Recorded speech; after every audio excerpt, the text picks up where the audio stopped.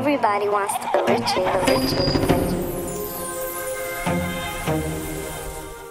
Hey, good morning, or good afternoon, or good evening. Day uno dos, day dos.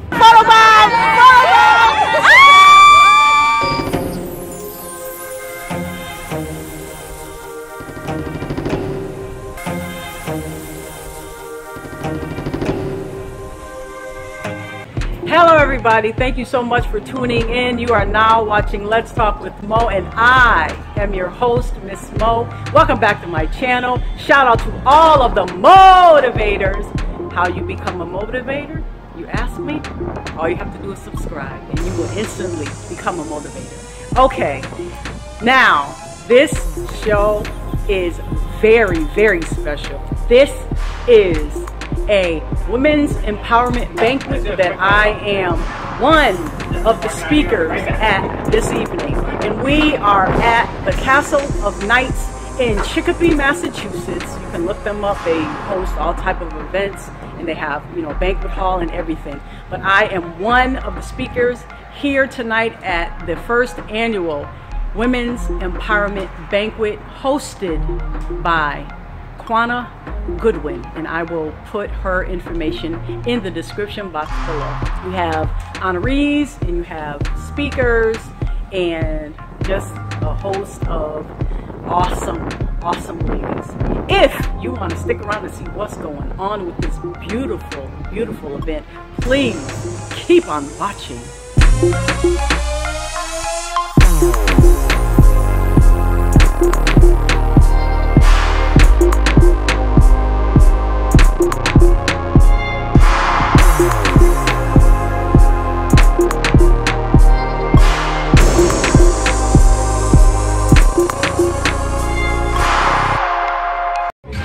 You can see they have a photo booth in the back. You can take a photo professionally, but we are here. We have ladies, women, men are here too. But it is an awesome event, and we have a great turnout. Stay tuned.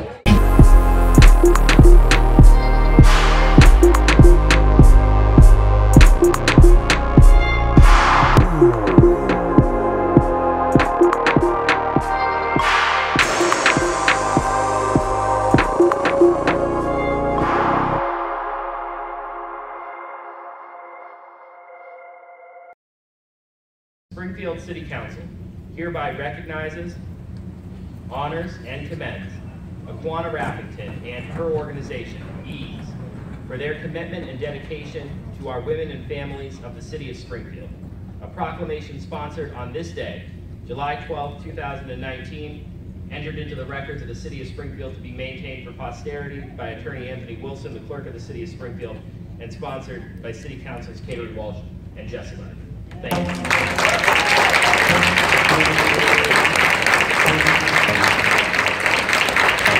Everybody wants to be rich.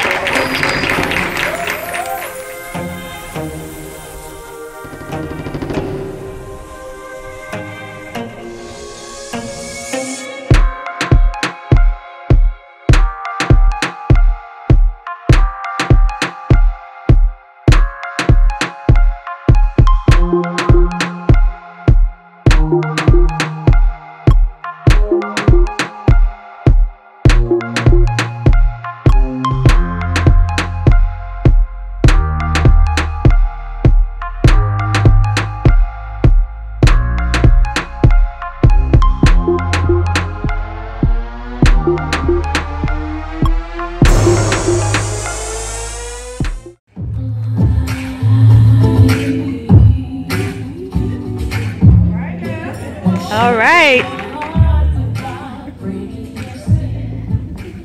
Hello to everyone and welcome to all of our friends, family, vendors, guest speakers, and honorees that have come out today to be a part of this amazing event. I'd like to take this time to say thank you to Ms. Quanah for providing a platform for us to share our stories and for allowing me the opportunity to speak at the first annual Women's Empowerment event. Let's give her a round of applause.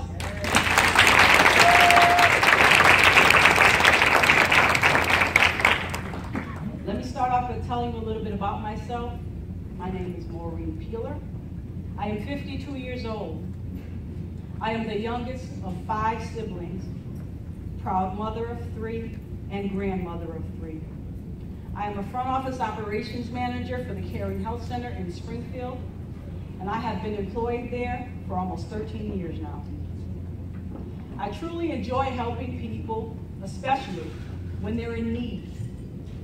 I am an active member of the Native American Intertribal Council of Western Mass. My bloodline includes Mohawk and Apache. I am also a singer and have been singing for over 40 years. For 3 years, I have been a talk show host and a vlogger for my YouTube channel entitled Let's Talk with Mo. Currently, I am actively pursuing a career as an on-air personality for WTCC 90.7 FM at Springfield Technical Community College. That's enough about me. One more thing. You can follow me on Facebook, Twitter, Instagram. Thank you. Down to business. Y'all know I had to plug. Along my life's journey, I have met and known amazing people, some amazing people. They have inspired, mentored, and motivated me to, number 1, step out of my comfort zone. Number 2, to do things that I would not even think about doing. Number 3, to never just settle. And last but not least, number 4, be happy. I can truly say that I have done just that. I would have never guessed in a million years that I would have accomplished all the things that I have or be in the place where I am today.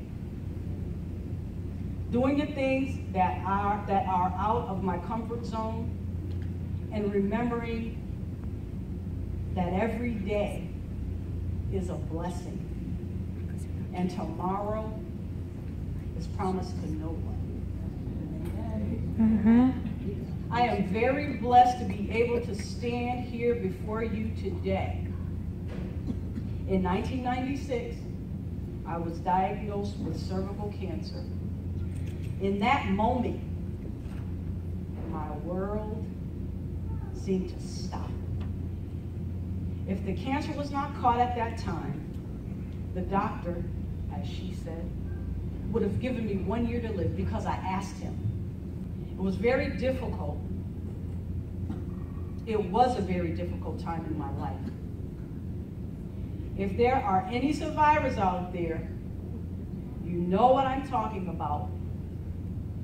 But I realized that I was not alone. Listen to these words. Because the Lord is my shepherd, I have everything I need. He lets me rest in the meadow's grass, and he leads me beside the quiet stream. He restores my failing health, yes, and he helps me to do what honors him the most. That's why I'm safe. That's why I'm safe. That's why I'm safe.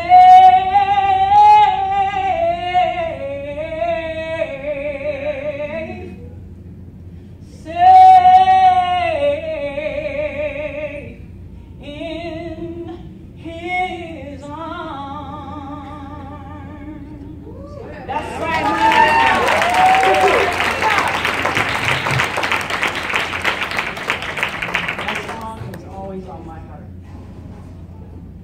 Earlier on, I mentioned that I am the proud mother of 3. Now just take a minute to think. What if I did not have my children prior to my diagnosis? Oftentimes, we as women take the ability of having children for granted. We always tend to forget that the power and the strength that we possess that uplift not only our children, but also the women around us, the women right here in our own community. After my surgery, my family and friends were my support system. They were a tremendous help to me during this time. For me, the hardest part was that my daughter was only 8 months old, and I was not able to physically hold her the way that I normally would. That is my daughter right there in the red dress. So I am proud that I can say 20 years and counting. I won the fight, and now I want to make sure I can give someone else hope. For the past 6 to 7 years, I have been a participant in the annual cancer walk that is held here in Springfield. Let us continue to pray for our loved ones who have passed on, those of us who are presently in the fight, and for those who have won the fight against cancer. It is very important to have someone there for emotional, mental, and moral support to help you through your fight. I was blessed to have that support, but unfortunately, not everyone does. Be that light in someone's life if you can. You can literally be saving someone's life. I survived because I refused to be defeated.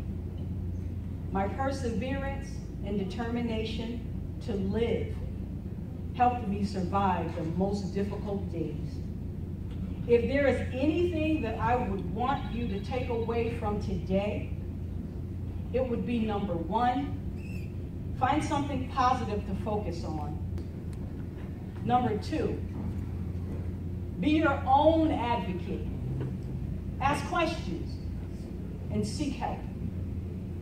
Number 3, pay it forward by helping someone else. Like I said earlier, someone has inspired me, mentored me, and motivated me to be able to be in a position to have a voice. And I feel it's my purpose to do the same and pass it on. It is important to help others along the way, just like someone helped me. So let's be good to one another, inspire each other, and lift each other up, because we as women hold the key to life. And when we work together, awesome things will happen. All women are awesome. We overcome and we persevere. Thank you.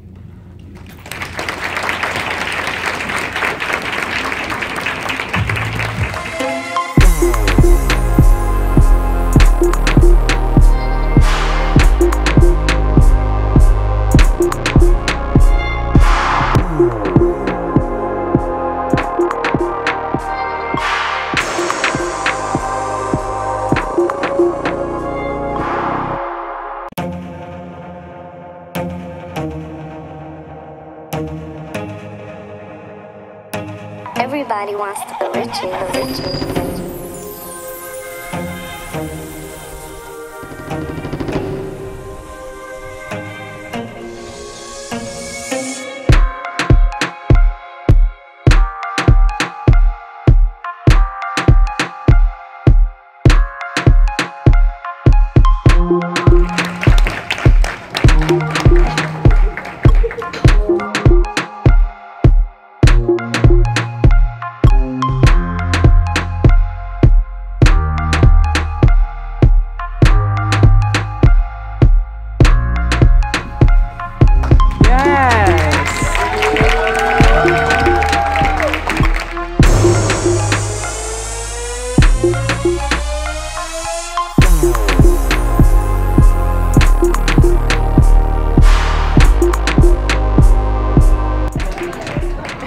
Is she done?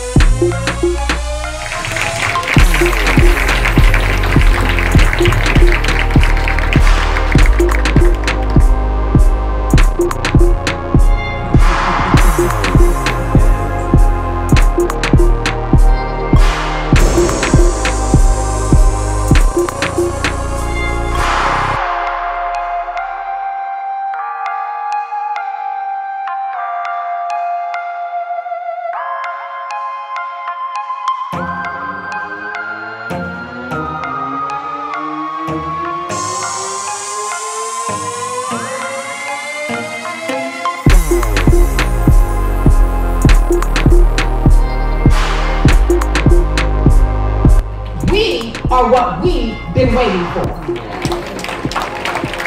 Voila!